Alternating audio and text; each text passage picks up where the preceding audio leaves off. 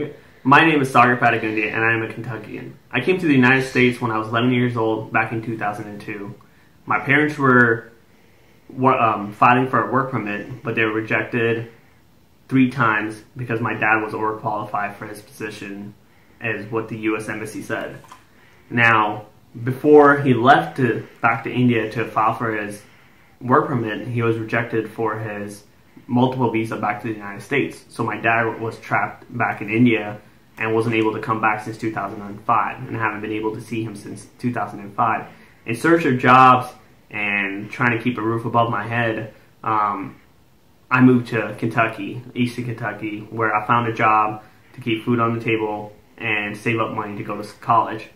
I went to EKU, Eastern Kentucky University, for a year, and I moved back to Eastern Kentucky when I ran out of money, and I spent over $12,000 at the university.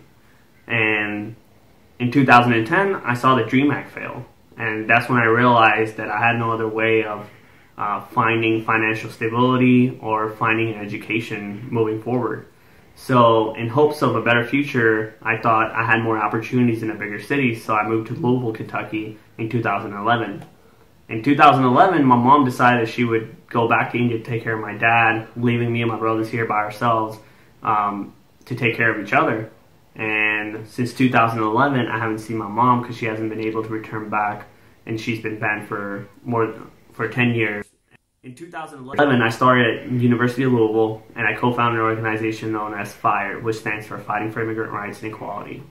You know, as I walked around campus, people didn't expect that I was undocumented. They just thought I was a normal kid, you know, a normal college student who had his parents paying for his school and just working his way through school. But they were wrong. I was undocumented, and I was working under a table and saving up money to go to school so I can get a 4-year degree, just like every other student. And that was the main purpose of my parents bringing me to America, which was to pursue a higher education.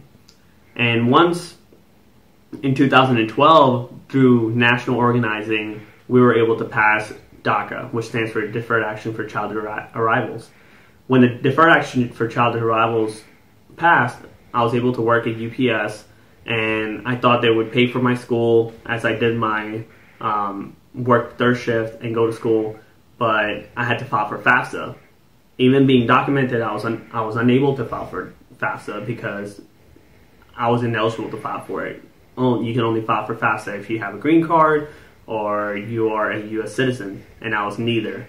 So I didn't fall in the category. So that's when I found out I was doing third shift, and you know, I was going to school, I had a clean record, you know, I was staying out of trouble, but just because I lacked a couple documents, they would not provide me with tuition reimbursement. And that's when I started a GoFundMe page, and I asked for my community for support. And nobody knew about my status that I was undocumented, and like I wasn't getting the same benefits as everybody else. And there were supporters that through the community, through campus, that helped me out for me to be able to graduate. And still, some people don't know that I graduated because of the people that are in my life and that supported me.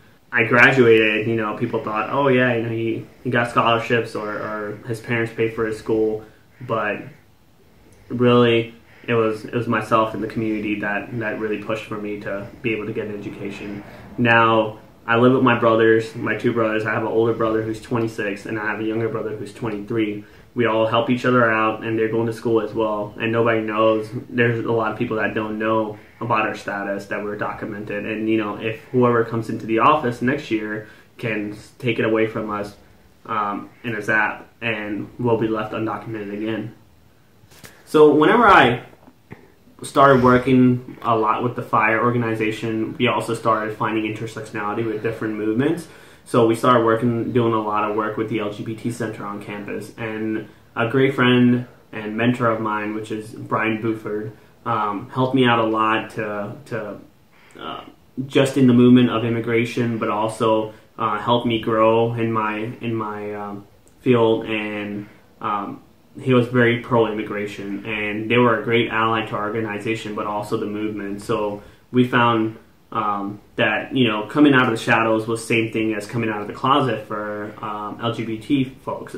So we found allyship within that, and then now we're moving forward into into working along with the Black Lives Matter movement. And Brian Buford has always been there. And Brian Buford, he's been with the campus. He's always put me in the front. He was like, "Yeah, Sagar, we need to share your story. We need to tell folks about this. Like, it's important that people hear this and know about this. That way they understand what kind of struggles do undocumented people face every day, and that we don't know that you guys are walking amongst us and what we can do to help you all."